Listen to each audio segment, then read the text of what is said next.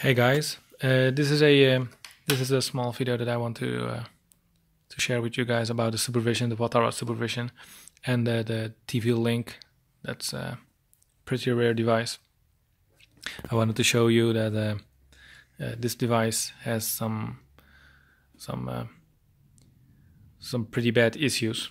It's not mine. It's just, you know, this TV unit itself, the TV Link adapter. It outputs the screen in negative, so everything that's white is black and black is white. And also the music is very bad. You know, the output is very bad. I have a game over here. It's called Dream World, and let's pop this in inside of the SuperVision and see how it looks like on the device itself. Let's change the contrast. Alright, so here we go.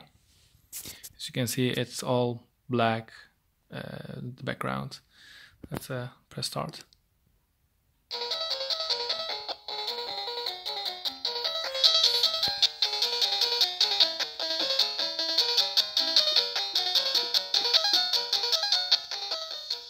So you see the white background, and you know, this looks okay.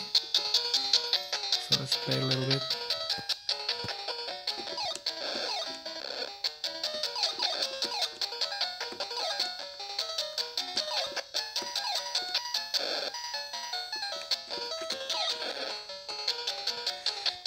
Alright,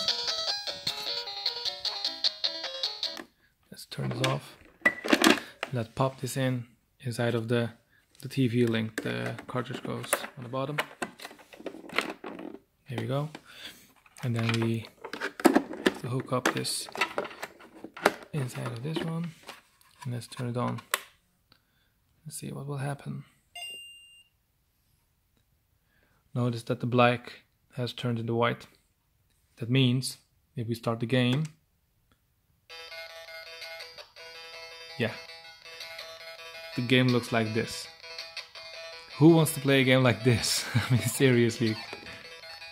Listen to the music. It's high pitched, it sounds faster.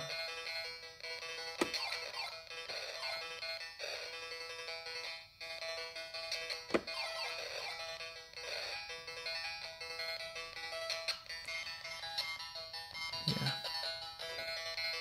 Seriously, your ears will be bleeding when you keep hearing this music over and over again in this game, and it's very bad to play the game like this. It's really unplayable after some little while.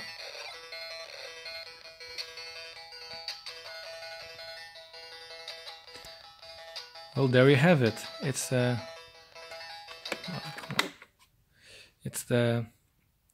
very short view of the TV Link. I'll probably do some more deeper version of it, you know, some more deep insights, some better review out of there. But this is just something that I wanted to share with you guys, and hope to see you next time.